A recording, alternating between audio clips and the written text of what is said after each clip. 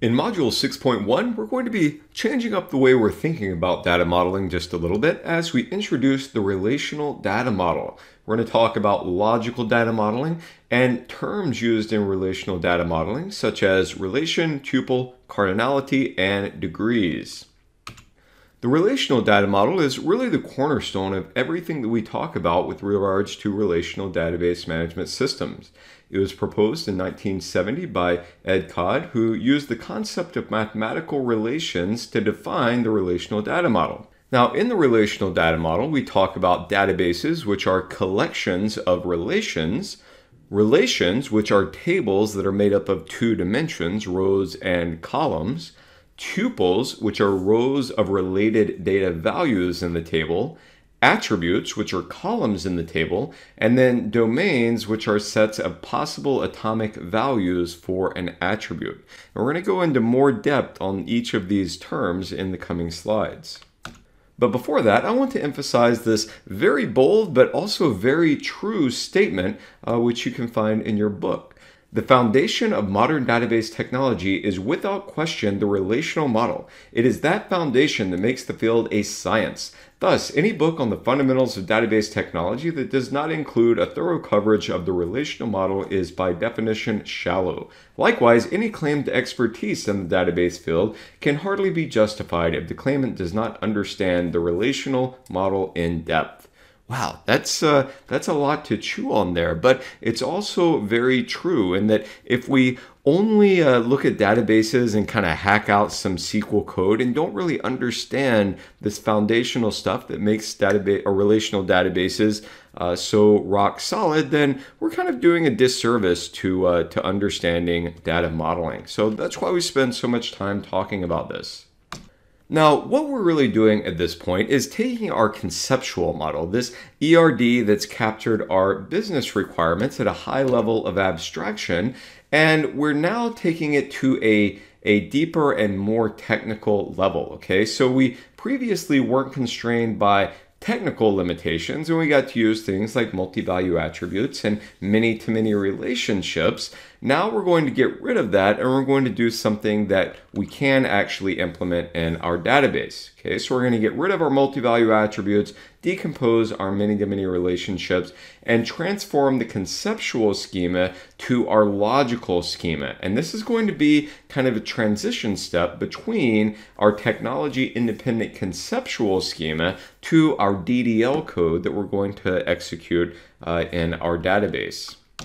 Now, this might be a little bit confusing at first because we do use a lot of the same concepts and terms, but we're going to use them in a slightly different way. So, like we've already talked about cardinality, we're going to talk about cardinality in a little different way. And we talked about the degrees of relationships being the number of entities that are participating in a relationship. But now we're going to talk about the degree of a relation, and it's going to mean something different, but we'll come to find it really means the same thing, right? It's just a different way of thinking about it. So we'll explore that in the coming slides, and this idea that relations are different than relationships, but a relationship is a relation. Like it's a little bit fuzzy, but we're going to get there, and we're going to get there together.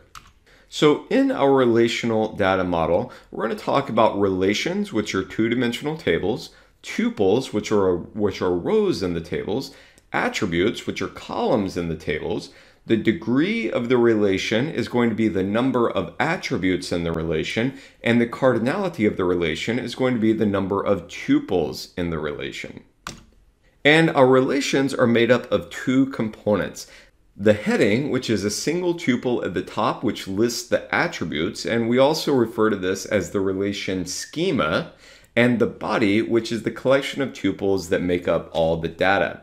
So in this case, this tuple here is the heading. It has the name of our relation and the list of attributes. And this is the body of the relation. It's our set of data tuples. And we would say this relation has a degree of 1, 2, 3 because there are 3 attributes, and a cardinality of 1, 2, 3, 4, 5 because there are 5 tuples. Okay. Again, we have our relation heading here, which is our schema, And we would say this relation has a degree of 3 because we have 1, 2, 3 attributes, and a cardinality of 4 because we have 1, 2, 3, 4 tuples. All right, so we've said degree is the number of attributes in a relation, but why would this be the case? Now, recall that an entity is just a collection of related attributes.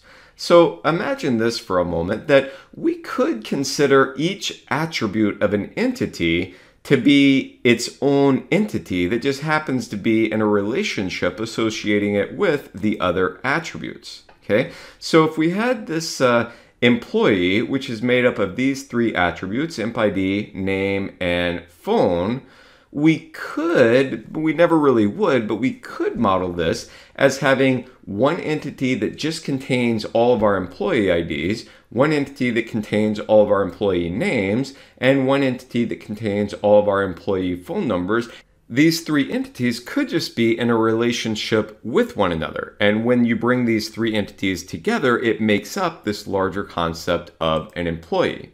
And in this case, we would say this relationship has a degree of 3 because there are 3 entities participating in this relationship, right? And this is why this employee entity that has 3 attributes, we would say the degree of this relation is 3, right? And we never would really model this way, but this is why this concept of degree, the degree of a relationship is how many entities are participating in the relationship, and the degree of a relation is the number of attributes, because this breaks down to be the same thing.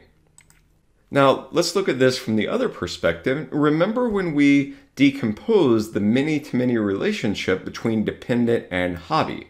Well, what's the degree of the participation relationship? Well, it's 2 because there are 2 entities participating in this relationship. But since, of course, we have to decompose the many-to-many relationship, we wound up with this. Participation was actually a gerund that has these 2 attributes, dependent ID and hobby ID. So what's the degree of this participation relation? Well, it's 2 because we have 2 attributes, right? So the degree of the relationship between dependent and hobby was 2, and that's because what this relationship really is a gerund with 2 attributes that's decomposing the many-to-many relationship.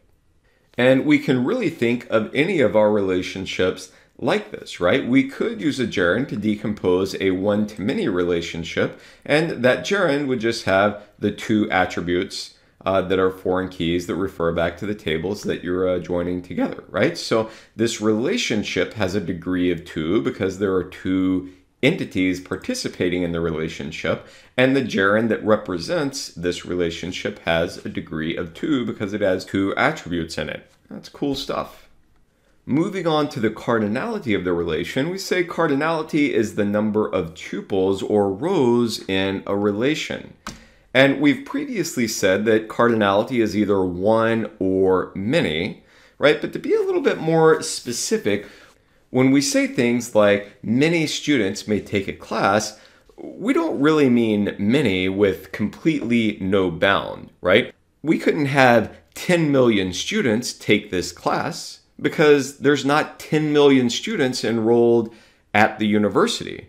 What we really mean when we say something like many students may take a class is any number of students up to the number of students we have enrolled at the university may take a class, right? And that is going to be the cardinality of the student relation.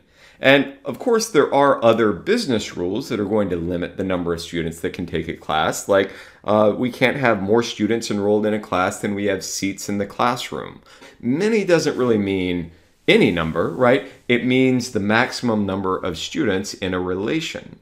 Looking back to our example of dependents and hobbies, let's take a look at what the degree and cardinality of each of the relations taking place or taking part in this relationship are. So our dependent relation has a degree of 4 because we have 1, 2, 3, 4 attributes, and a cardinality of 1, 2, 3, 4, 5 because we have 5 tuples. Our hobby relation has a degree of 1, 2, 3, 4 because we have 4 attributes, and a cardinality of 5 because we have 5 tuples. And then finally, our participation relation, the gerund, has a degree of 2 and a cardinality of 1, 2, 3, 4, 5, 6, 7, 8, 9, 10, 11, 12, 13, 14, right? And each one of these tuples represents a dependent participating in a hobby. So we're going to have one tuple in this participation relation for every combination of a dependent and a hobby. Now, I suppose there is some value to be gained by just being able to count the number of tuples in a relation, and it is important to understand how much data you have in a relation. However, this becomes particularly important because it allows us to understand how large and complex join operations will be. And the really interesting question we can get at here is, what is the maximum cardinality of this relation that joins the dependence relation and the hobby relation? And we're going to calculate the maximum cardinality by multiplying the cardinality of the two entities that are participating in this relationship. So in this case, our cardinality of 5 for dependents, our cardinality of 5 for hobbies, means the maximum cardinality of this participation relation is 25. It's going to be a maximum of 25 combinations of hobbies and dependents. Now, imagine for a moment that the cardinality of these source relations isn't 5, but we had maybe 5,000 dependents and 1,000 hobbies. Then we would say the maximum cardinality of the participation relation would be 5 million, because you could have 5 million combinations of these 5,000 dependents and 1,000 hobbies.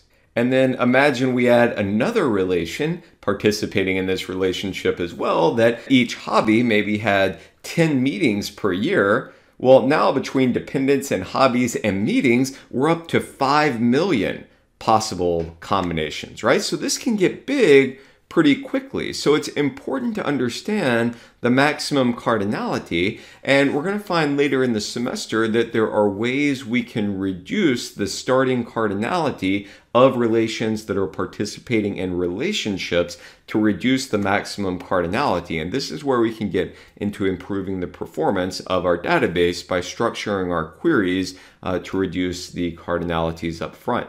So very valuable stuff coming up there.